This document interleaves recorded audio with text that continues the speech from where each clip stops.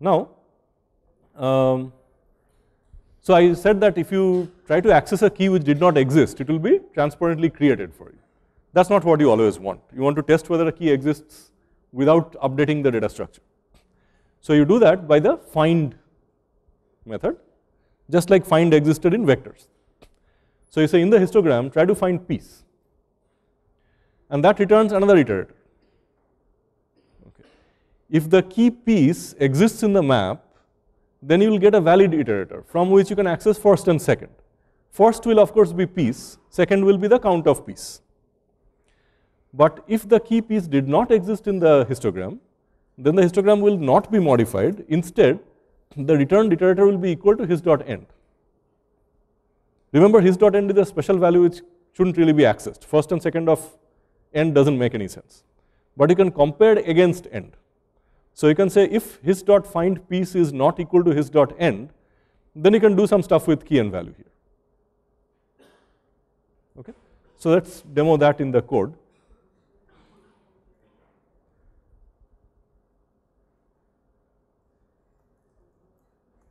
So check out this code.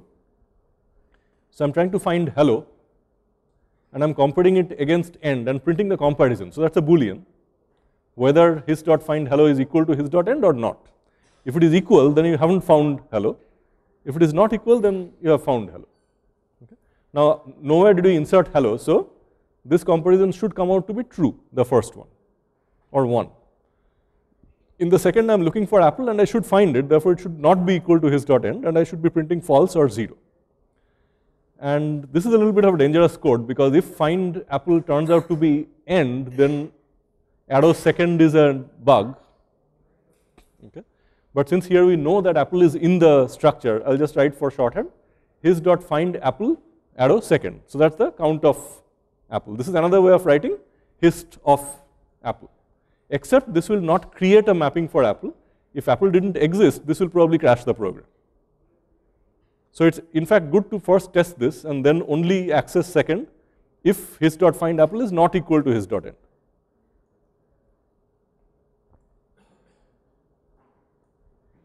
So as you can see, after this point, the first Boolean printed is 1, which is hello was not found. The second Boolean printed was 0, which is apple was found. And third was apple's count, which is 2 from here. Okay.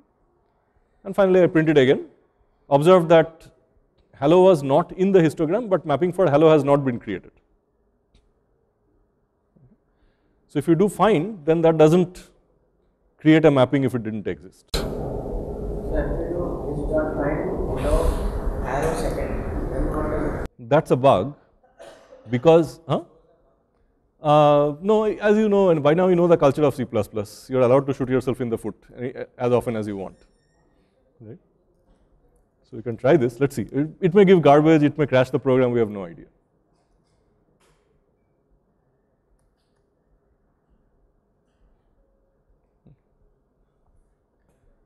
Fine. All right, so that's unordered map. Now, and testing if a key exists. So suppose we want to print the histogram but sorted by words.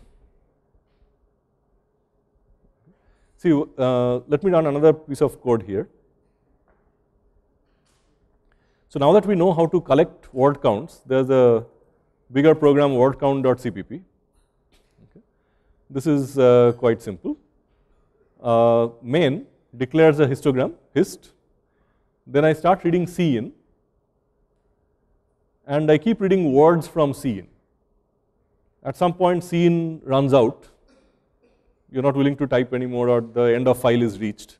And that's detected by a method called fail. So far we haven't used this fail method in cin. We'll look at this later on. If cin fails, you quit. So that means cin has nothing more to offer to you. Otherwise, you read the next word from cin. And if the word is non-empty, then you do ++ hist of word. So this is in about 6 lines, the easiest program to collect word counts from a text file. Okay. So for example, suppose I have the following text, just one small file. Okay.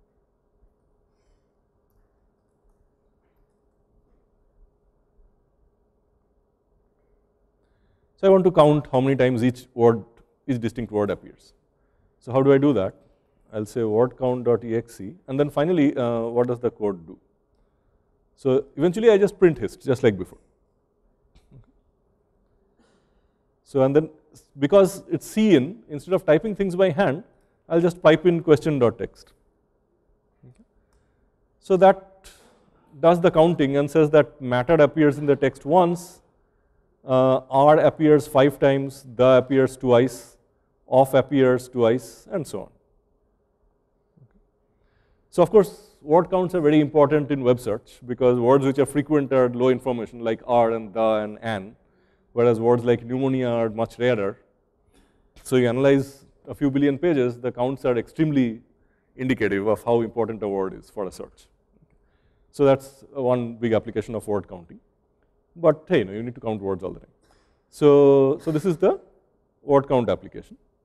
Now, suppose I want to print this histogram. So as you observed, when you print the histogram, it does not come out in any specific order. Starts with matter, goes to time, goes to smarter, argument and is inside the middle. So there's no sorted order. It's an unordered map. Okay. Suppose I want to actually order the words while printing the counts. There are 2 ways to do that. One is to first extract all the elements, all the keys in the mapping into a vector. We know how to sort a vector. So after that, we get a sorted vector of only the keys. Then we iterate over the vector while extracting the counts from the histogram. Okay. So this should be fairly clear. You should be able to write that code, but just to get through it, print sorted. We get an unordered map we initialize a vector of strings keys. We run an iterator through the unordered map. So we're getting keys in no particular order, but we keep pushing them back. So ux arrow first gives me the keys. I pushed back those to the keys vector. Then I sort the keys. After that, I run an index from 0 to keys.size minus 1. And I read the keys from keys. But then I access hist keys kx. That gives me keys in sorted order along with their counts. Fine. But there are other ways of doing it. So you don't always want to do this. The other is to use an ordered map, which in C++ is simply called map. So map kv behaves almost identically to unordered map, except that when you run an iterator, it's guaranteed to give you the keys in sorted order of k. Okay. So let's see a demo of that.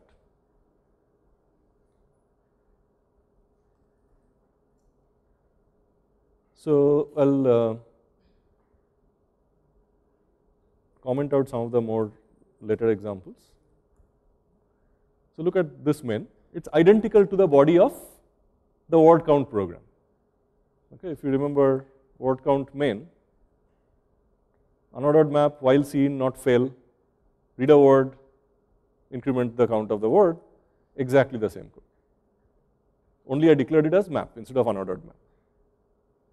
Okay. So let's see what that does.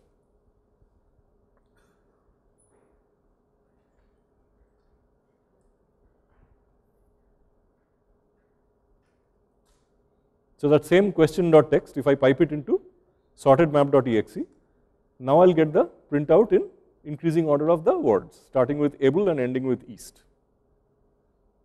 with their respective counts. Okay. Yeah. Huh? What do you include? Yeah, the file to include is the same. It's just map. Map. Otherwise, it's unordered map. So now, the advantage of sorted maps also is that because there is a natural ordering on the keys, you can now do what is called range traversal using an iterator. You can also find. Okay. So let me explain what I mean by, so remember those 3 things, find, lower bound and upper bound. Okay, and I'll now demo to you what that means. Yeah. So why do you have unordered map? You have ordered map. Because operations on ordered map is more expensive to keep the keys in order. So you can no longer use that earlier data structure because the hash function can take you anywhere. So you have to now use a different kind of data structure, which are various options are there. You can use what's called an AVL tree. You can use a red-black tree, and several others. So these are all things that are taught in data structures in computer science. But it's more expensive. Every insertion deletion takes more time than the hash map. Yeah. So there is a hashing. So when you find this code, you start skipping through it. So what if the entire array to the right is code? They will cycle back? You could cycle back. You need some deterministic rule by which you home in on the correct cell during both insertion and reading. That's all. For ordered maps also it is randomly assigned or? No. Ordered maps follow a totally different logic. We don't have any time to discuss it. Okay. Let's see. So in case of ordered maps, the key space has some natural total order on them. Okay. Now suppose I say find k. Just like find in unordered maps, if the key does not exist, you are going to get end, which is beyond the last thing, plus infinity if you will. If the key is there, your iterator is going to home in there. Okay. But suppose I have now compiled, the marks of all students in this class, and I don't know if there is say a John in class, maybe, maybe not. And I don't know if there is a Nick in class, maybe, maybe not. Okay. But I just want to say compute the average marks of students named between John and Nick. Okay. So if John exists, then the iterator will be positioned at John if you call lower bound instead of find. If John does not exist, then the iterator will be positioned on the very next larger key. Okay. Similarly, if you call upper bound with argument Nick, if Nick exists, then your iterator will be placed there. If Nick does not exist in your map, then the iterator will be positioned on the previous last key before Nick. Okay. Now if you get two iterators like this, you can iterate between those. Just like between begin and end, it doesn't matter what your starting point and end points are. You can always run your iterator through those values. Okay. So those are find, lower bound and upper bound. So find a key, you find the lower bound on a low key and find the upper bound on a high key. Okay. So that's the purpose of find, lower bound and upper bound. So let's see some examples of that. So here, remember what was being printed, able, acting, action, are, argument, at, clearly, okay, and so on. Now I'm going to do two searches using bounds.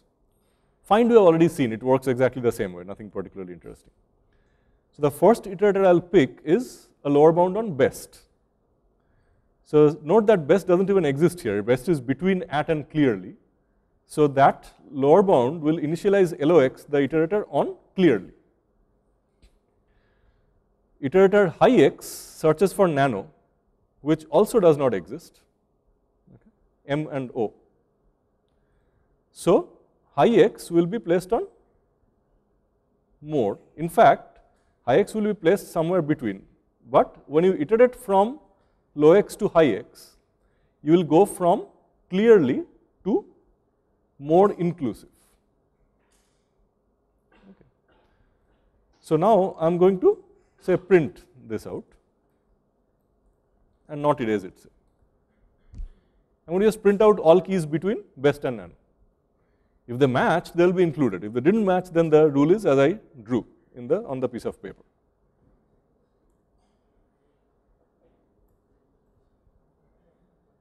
So I think I do a final print, but forget about that, it's the same thing. So what I print inside is all the keys between best and nano, which is clearly to more. Okay. With their respective counts. Now again, instead of printing it, you can choose to erase it. It's just a cursor. You can always erase what is at the cursor. And then we print this. That should print the remaining items. So you're saying delete anything in the range best to nano and keep the rest.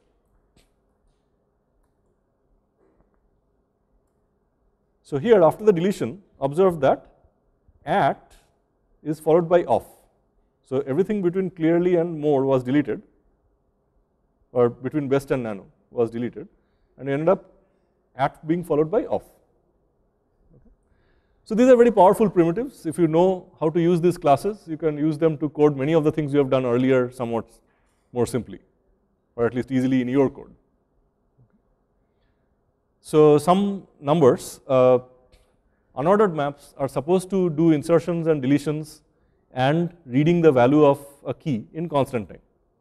Whereas if an ordered map has n things in it, then inserting another thing in it costs log n time. Okay.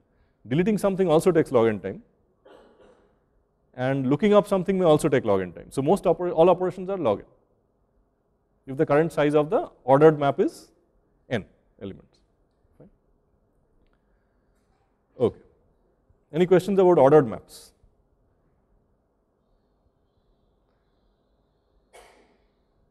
All right. So because ordered maps are always kept ordered, you can always extract the minimum element relatively quickly in log n time again. Okay. So suppose you say map kv mymap.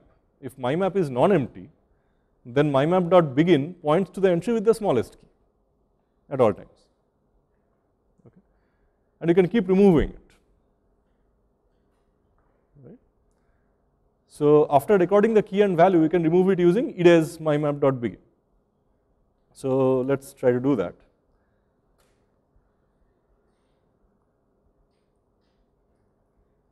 So we can write this to test for emptiness while histogram is not empty. Okay.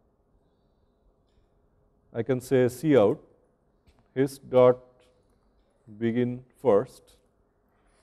That's just the key. Okay.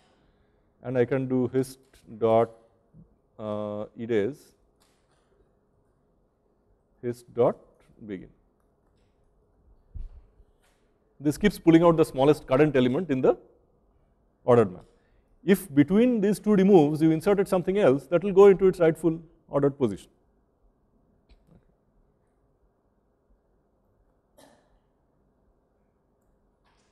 So as you can see, at, off,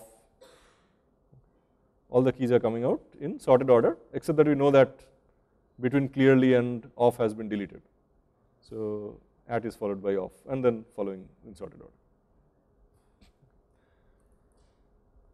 Right, so that's ordered maps for us. Any questions?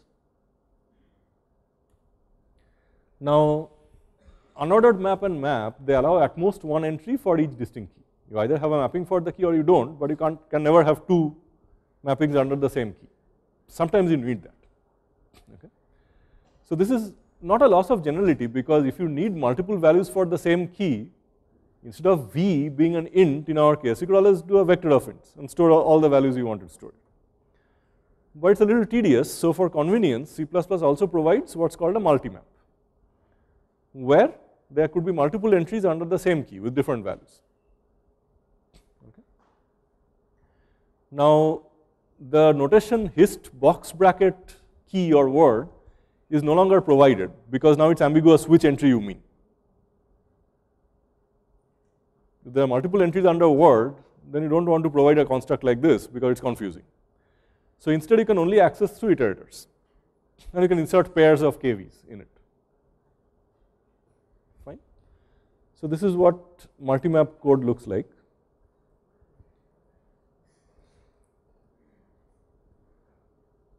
So you just include the same map, and then here's your histogram. While seen, not fail, I keep reading words. Now, there is no longer any box construct, so you have to insert something. What do you insert? You have to insert a pair of a string and int. That's what it was declared as. Okay. And you insert the word with a count of 1.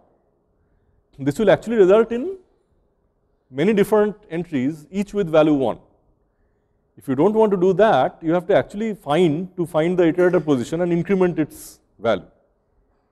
We'll see both examples. In the first case, for every word I see, even if it is already mapped in the multi-map, I'll create a new mapping with value 1. So let's run this.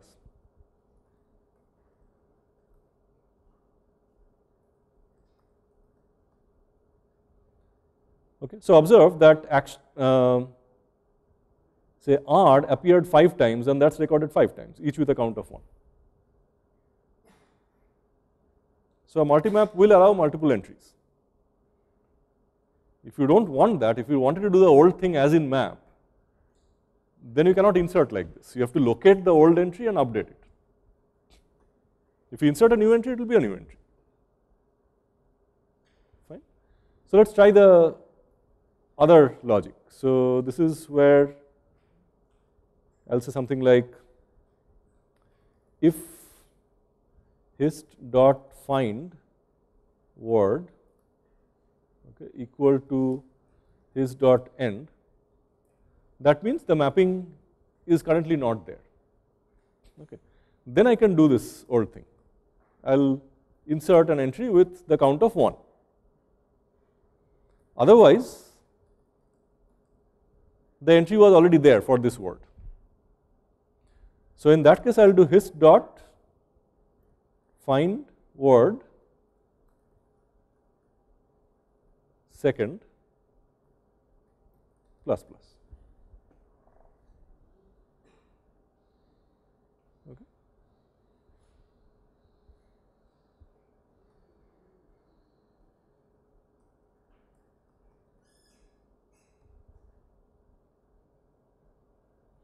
In this case, you get what we expect. So multimap is more general. You can use it in both modes. You may choose to have multiple entries with the same key, or you can choose to update the old record under that key. Okay.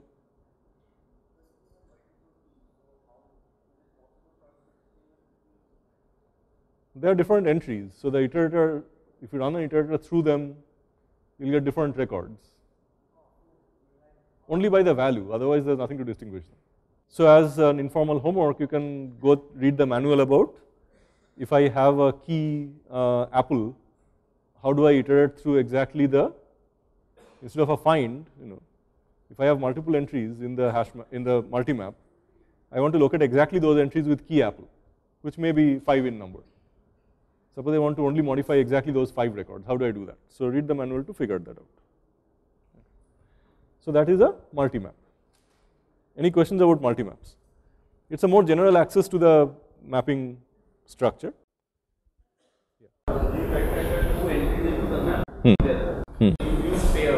Yes. So pair can use not only for 2 but for other n objects also. What do you mean n objects? Huh? Still No, a map is always a map from one thing to another thing. That's why it's a pair. This multimap is from strings to ends. To insert an entry, I need a pair of a string and integer. That's why. So 3 things don't arise in this case. So why did we just take hist insert dot insert then word comma 1? Why did it write pair? That's a convention. Insert takes an argument which is a pair. That's all. Yeah, it's a slight botheration. They could have done it themselves. Yeah. Okay. So that's a multimap. So all of these have their positions in terms of where you should be using each of these data structures. The last one we'll look at is a list. Okay. So here's a list. It has a beginning and an end. As always, end is an illegal position of the iterator, which you shouldn't be reading. The begin points to A, some element A, and the current elements are A, B, C, and E. Okay. So it's like a train. Coaches are linked to each other, okay, but it's more flexible in some ways. Okay. Unlike vector of T, list of T does not give you access by index. You cannot say, give me the 24th element in the list. You have to walk through. Just like in a train, unless it's at a platform, or even if it's at a platform, you have to keep walking until you find the correct compartment. You cannot jump into it. Okay. You cannot instantly go from compartment 1 to 5. You have to pass through the other compartments on the way. Similarly, in lists, you have to walk through it. So your only access is by iterator.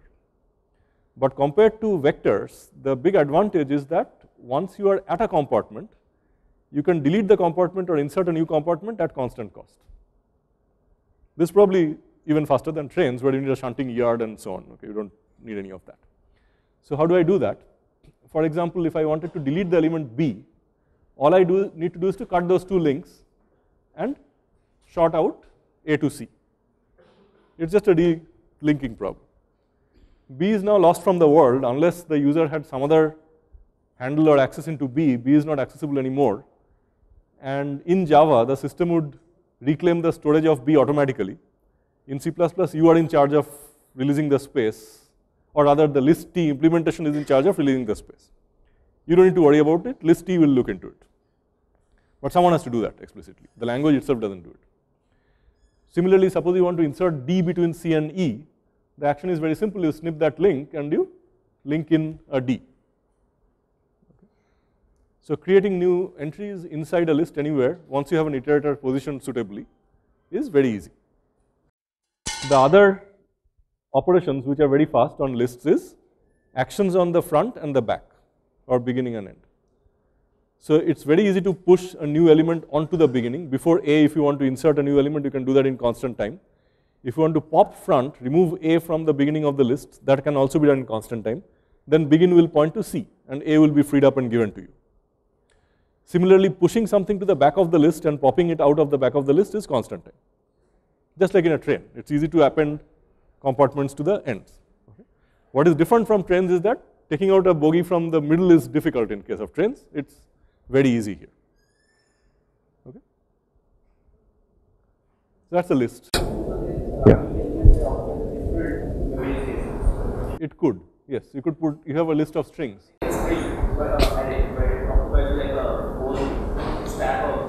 No, but in case of vectors, you could have a vector of strings. You could have a list of strings as well. Yeah. That sense actually. Instead of having like a whole stack of them. Yeah. Each compartment is elsewhere. So I can insert another compartment between the string. Yeah. So the linking is logical. They are not contiguous in memory. Yeah. Okay. That's the important thing to understand, that in memory there is no contiguous layout of these elements. Okay. That's important to mention. Okay. So to put many of these data structures together, in the last part of this lecture, we will look at one very interesting application, which is a simulation of a queue. So queues are everywhere. Queuing is sort of an unpleasant part of life. So customers arrive at a queue. Maybe a bank has multiple queues for multiple counters. If they all serve the same purpose, naturally you'll go and join the shortest queue, which you'll then promptly find to be not moving at all, and some other queue is moving faster, but that's a different story. Okay. Now, in queuing theory, there are many, many models ranging from very simple to analyze to very complicated but realistic. When people start out reading about queuing theory, very often they model two distributions. One is the inter-arrival time between successive customers to the bank or to the toll booth and so on. And then the other distribution of importance is how much does it take to service you. You're either withdrawing cash, or you're depositing some money, or you're paying the cash and getting a toll ticket and driving past. Okay. What is the actual service time, the actual amount of work that has to be done to satisfy your requirement? Okay.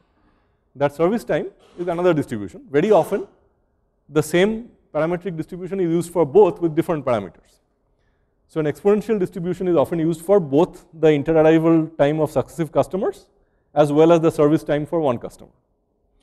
So what is an exponential distribution? The density at x given a mean of 1 over lambda is lambda times e to the power minus lambda x if x is positive. It's 0 is if x is negative. So roughly speaking, short service times are more likely, and then but a few jobs may be difficult. Maybe you walk up to a cash counter at a bank and ask for exact change for pi rupees. That will take a long time. Okay. Or maybe you just want to check your balance, and that's fast. So the whole distribution of customers and their service times. And then inter-arrival times of customers may be very short during paydays or something like that, and then it may be quite long on idle days. Okay. Maybe Saturday mornings are very busy because everyone goes to the bank. Wednesday afternoons may be quite idle. So why are you interested in all this? So modeling queuing is very, very important, and there are literally billions of dollars in it. Okay. When you design a router or a switch for connecting up the internet, it has many ports, TCP or IP packets, the network packets, sequences of bits arrive on different wires. You have to detect what address, what computer this packet wants to go to. Accordingly, you have to choose an output port. If the packet comes in on input port, you have to choose an output port. Now, it may well be that one of the output ports is destined for google.com, so a lot of packets want to go there. Maybe another packet is destined for my home page, and there's hardly anyone there. Okay? So depending on that, each port has a queue for packets. And you have to simulate the router before you actually invest billions of dollars building it, at Cisco, for example, to figure out how long that buffer should be so that packets are not dropped excessively. Okay, when the buffer gets full, you have to drop packets or you have to back up, tell the source to hold it, and that's when your browser shows a spinning wheel. Okay. So you have to reduce that. At the same time, you want to economize on the amount of silicon and hardware you are putting in every router. So you have to choose the optimal buffer size for those ports. Okay. The same thing holds in real life. I have a highway ending in a toll booths. Do I need 15 toll booths? Do I need 20? How many do I need at peak hour? Off peak hours, maybe the toll booth operators can go do some other jobs. Okay. Similarly, in a bank, at rush hour, how many counters do I need for acceptable delays to customers? And during off peak hours, maybe some of the tellers go and do other jobs like record checking and other things. Okay. So queuing is extremely important to optimize system performance and to ensure tolerable delays to customers. Okay. And in many cases, you cannot solve the system in closed form because the system is too complicated. For example, instead of going alone to a bank, you go in a gang of 3 friends. They join 3 different queues, and then whoever gets to the head first, the other guys run there and give all their papers to them. This, of course, makes people behind that person unhappy, and then they start a fight. So in reality, queuing systems are very complicated. So that's why simulations are often required. So I'm starting with a very simple model of one queue. Okay. Customers arrive in order. So the 0th customer C0 arrives at time 0. Time is itself continuous, but events happen at discrete points in time. Okay. Maybe we model time by a double or something, but each event happens as a fixed double value. The 0th customer arrives at time 0. In our simulation, this triggers 2 events in the future. First of all, the 0th customer C0 will leave the queue in some point in the future after the servicing is done. That's the customer 0 service time. This is created by invoking a random number generator, which gives me the service time of the customer. Okay. So you have a black box, which when you invoke it, it gives you an exponentially distributed random variable. Okay. So that gives you the service time of the first customer. So customer C0 arrives. That at that point to create by sampling the service time of the customer.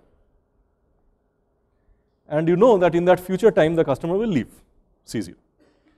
But the second event you trigger is the arrival of the next customer, the 1th customer. Okay. And that follows a different exponential distribution with a different mean, potentially. Okay. So maybe the interarrival time that you pick by random sampling is this. And the next customer C1 arrives at that point. At this point, the first customer is still being serviced. So the C1 has to queue up. So C1 waits until C0 leaves. And then C1 gets serviced. And C1 leaves at that time. Okay. So C0 was lucky. C0 came to an empty queue. And if you go to the bank in off-peak hours, you can also be lucky. But otherwise, like C1, you have to line up behind someone. And a quantity that's often of interest is what's called the stretch metric. So C1 arrived and left. The time from arrival to leaving is the yellow bar. The actual service time of C1 is the green bar. If the wait time was 0, then the stretch is by definition 1. So consider the ratio of the yellow to the green. If yellow divided by green is 1, then everyone is happy. See, certainly you can't be unhappy if the teller is working on your case. So the green time is not unpleasant, hopefully. Okay. But if the yellow to green ratio gets large, then you get unhappy. Okay. So perhaps the epitome of large yellow to green ratio is getting a passport or a visa. The work takes 10 minutes, you waste the whole day on it. Okay. Fine. So in queuing simulations, measuring the yellow to green ratio over customers, average, is a very important measure. You want to keep it close to 1. And typically what happens is if the number of tellers or queues is small, then yellow to green increases. If you have adequate number of tellers or counters, then yellow to green will be close to 1. The goal is to balance your organization's budget to the yellow to green ratio. Investing another teller costs you salary. Okay? So you decide what's important for you. At some point you have to translate customer annoyance into loss of business. Okay? People will go away from SBI to HDFC or something, and then you judge whether you can invest that money in a teller to reduce their stretch ratio. Okay. So with that, let's start working on what data structures we need for this problem. Now the first thing we need is a multi-map, which maps from event times into some other thing, that the 2 question marks. We don't know yet exactly what we'll put in there. Okay. So this multi-map will always record events to happen in the future. And this is a sorted map. So whenever I pull out begin, I'll always get the next discrete event which is to happen on this number line. The first event I'll inject into this multi-map is the arrival of customer C0. When I pull that out from the queue, I'll realize I have to trigger 2 new things: the completion of service for this customer and the arrival of the next customer. I'll push them back into this multi-map as future events. And I'll keep pulling out the next event and processing it. That's called the event loop. So this is the logic. The event simulation loop looks like this. Remove the next event from the event multi-map. If the event is customer arrival, do the following. If the event is customer service completion, do some other things. If a customer is about to arrive, assign the customer an ID or a ticket number. You can just count up from 0. Record the arrival time so that we'll use it later for statistics collection. Push the customer to the back of the queue, the customer ID, for example. Okay. Generate the random next customer arrival time and record the next customer arrival time in the event map.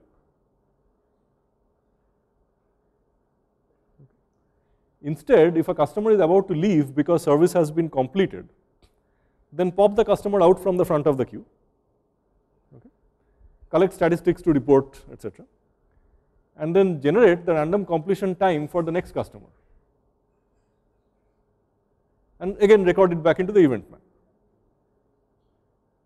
Okay. Because the event multi-map is always kept in sorted order, any event that is to happen in the future is inserted into the right slot, no matter what happened, and you keep pulling on the next event. Fine. So this is a classic application of multi-maps. When various things happen, various numbers are inserted into multi-map, but you always want the smallest one. Fine. So of course there are some special cases like the queue is empty. So if the customer is at the front of the queue, you can start service immediately. So you have to do some relatively careful logic in there. Now, what are the data structures you need? First of all, there's the queue, which is the list of ints, because the customer ID CID is an int. Say. Okay. We have a CID generator, which is just an integer which you keep clocking up every time a customer arrives. Now serving 56 or whatever it is. Right? So this is the queue. You keep pushing back and popping front, and you assume that the person standing in the head of the queue is being served currently. Okay. So you need a list here. Could I manage with a vector? Well, yeah, I could manage with a vector, but if you want to remove the first element of the vector, you're shifting down everything all the time, and that's inefficient. Here, push back and pop front takes unit time, so that's more efficient. Okay. So this is one classic use of a list. It's very naturally used as a queue. The other thing, as I said, is a multi-map of events. And one way you could code that is the key being double, which is the time of the next event, and the value is an integer, which is again a customer ID. Okay. Now, how about the customer's other information, like how long they have been waiting and so on and so forth. So in principle, I could create an infinite vector of customer records. Here is customer 0, here is customer 1, here is customer 2, and so on. So a customer record has a bunch of fields. You need to record the customer ID, the arrival time, the start service time, end service time. before the customer has arrived, the arrival, all of them are set to say nan or some illegal value, not a number or something. Once they actually arrive or they're added to the queue or whatever, then you can set the arrival time to a proper value. They're waiting, so these two fields are still nans, say. When they actually start servicing, you fill in the start service time. When they actually finish servicing, you fill in the end service time, according to the logic of the previous pseudocode. Okay. And the other thing you need is the next scheduled event time and event type for this customer. So arrival, departure, and the times. Okay.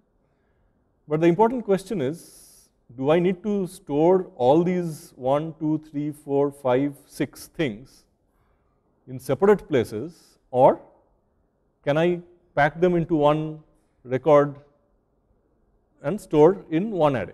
And that's where a struct comes in. Okay. A struct is a construct given in C, C++, and also Java, where you can take things of different types but logically pertaining to one record, first name, last name, date of birth, and stick them into one thing called a struct or a structure. Okay.